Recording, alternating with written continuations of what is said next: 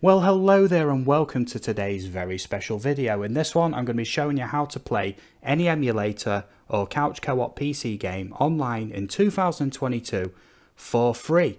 Not only that, I'm going to be showing you my brand new overhauled Discord server covering emulation, so you can join that server, meet people who also want to play emulators, classic games and couch co-op PC games as well. What's not to love about that? Real quick then, before we begin, please subscribe to the channel. Very close to 8,000 subs. It's been a crazy journey and I want you to come along with me.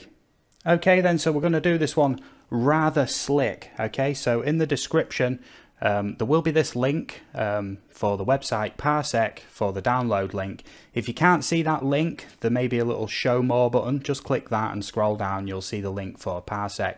All you need to do is choose download now. Okay, so I'll hit that. Download for Windows 64-bit and wait for that to come in. Now I already have this installed. It's very simple, just let it install and then what you need to do is just create a login, simple as that. Okay then, so once you've downloaded the Parsec app, signed in, created an account, either one of them things, you'll have this window here and up in the top right will be your username plus the hashtag with a long number, and basically you'll need to find somebody else to play online with. So if you don't have anyone to play online with yet, go to the Discord server in the description. It's very friendly in there, non-toxic. It is an 18+ server, but go in there, find someone to play online with. Hopefully you'll find someone who wants to play the same game as you. Hopefully, we'll just see. All you need to do is then, on the left hand panel right here, you've got the Friends tab. Now, your friend can either add you or you can add them. All you need to do is tell them your online name right there, or they tell you theirs. So I know Canis is, who's my very willing and helpful friend for the sake of this video, and I know his username, so I'm going to look him up. Now, bearing in mind, if it's quite a common name, you might have a whole list of different people there, so make sure when somebody sends you their username, it does have the hashtag with a number on the end as well. But I know that that's Canis because I unfriended him just for this video to re-add him again, just to show you how it works. Okay, but if somebody's adding you, it's the same thing. So I'm just going to send him the friend request there. If someone's adding you on this tab, it'll be on your view friend request right here. Okay, so you got outgoing, it'll be ingoing, then you can accept people. Okay, it may take 10 or 15 seconds for that to come through for your friend. Okay then, so at this point you'll have your computer there. You'll also see their computer as well. Now you can either hit connect with them or they can hit connect with you. So Canis, if you would please try connecting to my computer. Okay, and once someone tries to connect to you, you can just hit accept on that. Now by default, people connecting to your computer do not have keyboard and mouse access. What this program does is it creates a high quality, low latency video stream from the host's computer, and what it does is it picks up all the people who joins, controller inputs, which you can then map onto games, so you can play games with low to very low latency online. Obviously the closer you are together, the better the latency will be, so just letting you know that. But for a lot of these old emulated games and things, latency is not going to be too much of an issue anyway. Okay, so at this point, Canis, you should be able to see my screen, am I correct? Yes, you are. I can see everything so far.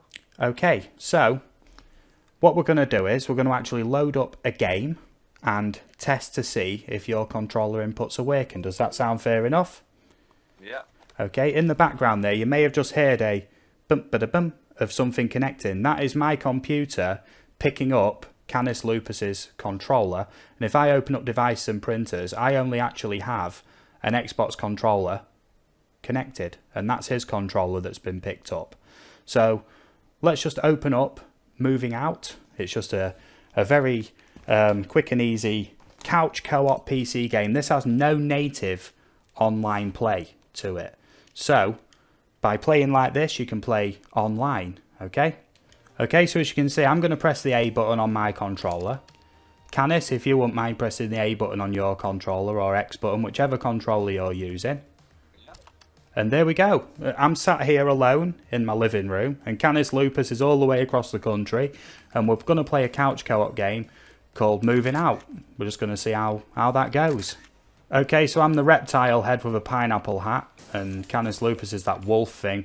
And as you can see, Couch Co-op is working absolutely perfect. Yeah, so I forgot all the buttons for this. It's been so long since I played, but it's a very fun game.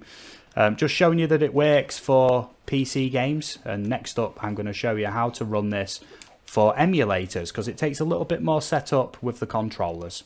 So next up then, I'm going to show you how to play online with emulators. Now, I'm anticipating a very common problem that people are probably going to have, and that's mapping controllers to the emulators. Now, I'm going to do an example with 2 emulators. Every emulator to map controls is going to be different, but I'm just going to show you so you get a general feel of how to do it. So we're going to begin with a very popular Sega Mega Drive / Sega Genesis emulator called K-Fusion, and basically I'm just going to load that up. Now, all I'm going to do is going to go to options and set config on this, and then the controllers tab.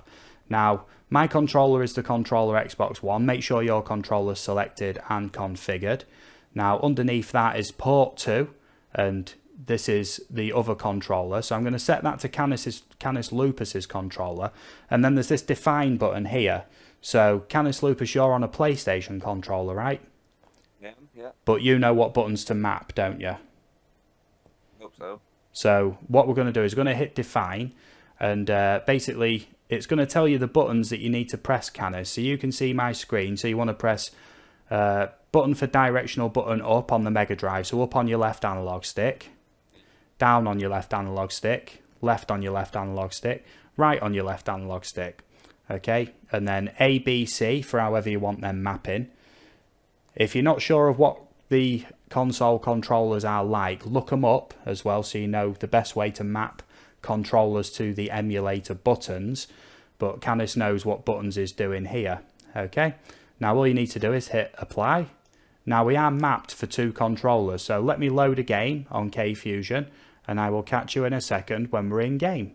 Okay, so I've opted for the all-time classic Streets of Rage. All I'm going to do is go to 2 players like so. Okay, Canis, choose your character. I'm going to be Axel, always Axel, the Giga Chad. Okay, just pick any character. Remember, on these old consoles, it's usually the start button to select. Okay, and we're loading in. So I'm Axel, the Giga Chad, and you're a bigger Giga Chad. Okay, just going to slap some dudes about, just showing that this is working. Are your controls nice and responsive there, mate? Yeah. You've got a nice crisp image coming through as well, is that right? Yeah. What's the lag situation like for you? Latency, is it bad? Is it good? On this game it's fine, no problem. Good. Bearing in mind your results for all kinds of games will vary depending on your internet connection. So the better your internet connection and the closer you are geographically to the people you're playing with, the better results you're going to get with this. So, okay, so after several minutes of playing this, yeah, it was quite easy to forget I was in the middle of making a video. These classic games are particularly good, and hence why I wanted to share the knowledge of how to play them online with you. So we're going to exit this now, although that run is going very well, but I just wanted to show you that works. Now, next up, we're going to load up the Wii U emulator. This has a whole selection of games for it, including like Legend of Zelda Breath of the Wild, Mario Kart 8, and a load of other great games. But I'm just going to show you how to map controllers on this, and maybe a little bit of footage from Mario Kart 8, okay? So I'm just going to load up CMU right now, the emulator, and show you how to map controls on that. Okay, CMU has loaded, and I've just gone into the controller settings right here. Now, this is my controller, like so. Controller 2, we're going to set that as controller Xbox 360. Now, all I need to do here is click each button with the mouse, and then Canis press the corresponding button. So, Canis, just press each button as you see fit, please, mate. Okay. Oh, there we go. I don't need to click every time. That's fine. Just whichever button you're most happy with them being on. That'll be L1 and R1. Okay. It looks like it is mapped to an Xbox controller already, but that'll be L3, your left stick click. Oh, yeah. Okay. Up, down, left and right. Just making sure this is all legit. Okay. Nice. Just making sure that's all mapped correctly. There we go. Okay, now we're ready to get in game and test that one out, mate. Is that okay? Yep, that's all good. Okay. Okay, so we've just loaded into Mario Kart 8 then, with them controller settings from before. It's going to go to multiplayer, Grand Prix, whichever. I'm just showing you some gameplay footage right now. Now, Canis, you mapped A to your PlayStation X button, so please press your X button. Okay, and pick your racer whenever you're ready. Nice and quick, it don't really matter who you pick, we're just showing that it works. Gonna go with Yoshi, okay. All gold, yeah, it's all good. Just pick a random cup. That one will do. Yoshi circuit, if you're gonna be Yoshi, why not? And just wait for that to load in just to show it working. Okay, so we are now in game. Okay, so we're just gonna have a little blast on this. Canis doesn't even know the buttons, but that's okay. Just gonna have a quick fly round. You know what I mean? I've got a bit of experience on this version and the Switch version, to be fair, but that's all good. Works fine. What's the latency like on your end there, Canis? It seems to be pretty clear so far. Good, good. And the mini finish. There we go. Canis Lucas is way behind, but just wanted to show you that. Now, if you have any issues with controller configs, any kind of questions you might have, feel free to ask in the comments. If you don't want to do that, join the Discord server. I know I keep mentioning that, but that's going to be your go-to place for extra help after watching this video, okay? Okay, now I've just tested a PC game, 2 different emulators.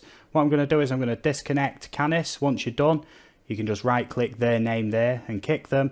Bearing in mind, you can have several people connected to your computer. I've actually hosted Mario Kart 8 and GoldenEye games of 4 people, but I know you can do more. Okay, so I'm just going to kick Canis there.